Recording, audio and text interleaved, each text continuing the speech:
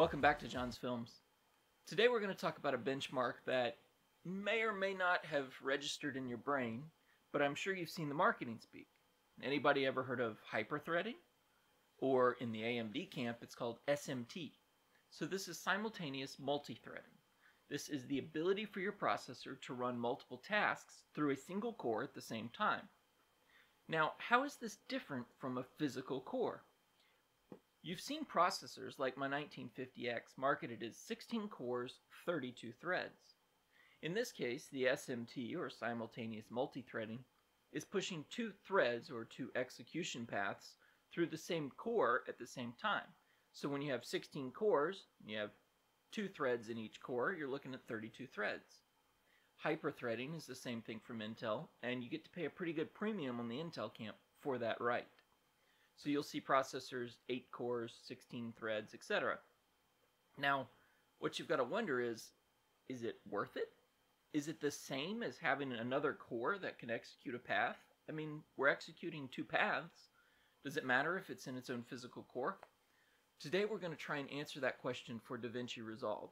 I'll tell you up front, it depends on your workload as to whether or not a processor core can effectively run two threads at the same efficiency, or even close. So let's check out the results. Hold on. What is this SMT thing? Well, it's called Simultaneous Multi Threading. It allows you to run more than one task in a processor execution pipeline at a time. Historically, processors ran tasks sequentially, one after the other. While simultaneous multi-threading was invented in the 60s, it finally hit the mainstream processors in the 2000s. So what does this mean for us? Well, as you can see, renders get a little bit quicker when you have SMT turned on. However, the difference isn't that great. And it varies based on your workload, as I mentioned up front. With the 1070, the native workload that relies heavily on the processor, not the graphics card hardware, gets about 13% faster when running with SMT on. The 1070, when using the NVENC hardware processor, runs about 10% faster. But when you get to the 2080 Ti, the difference is much less stark. In fact, you only get 3% improvement with the 2080 Ti running in native encoding, and only 1% improvement when you're running the 2080 Ti with the NVENC hardware encoder. As Resolve has matured, it's taken greater steps to use graphics processing hardware.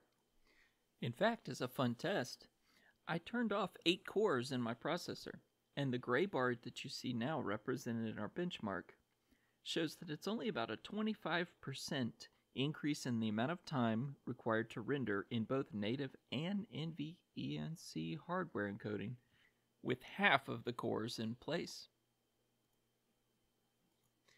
This gives us quite a good reason to think hard and long about what we're going to put in our next computer.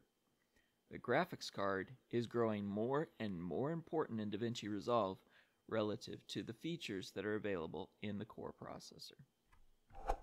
If you ask me, the SMT workload, the hyperthreading workload, and benefit of it really depends on what you're doing. It depends on the program you're using and how it leverages the processor versus the graphics card. In the case of Davinci Resolve Studio, we've seen that it moves a lot more work over towards the graphics card and takes it away from the CPU. So you see less benefit out of those virtual threads or SMT or hyperthreads that you might find inside modern processors. I have a feeling Davinci Resolve Free is going to show a bigger discrepancy between turning on and off that SMT or hyperthreading. Sounds like a topic for another video. Make sure to subscribe so that you catch that video when I get it done, and have a great day. Thanks for watching.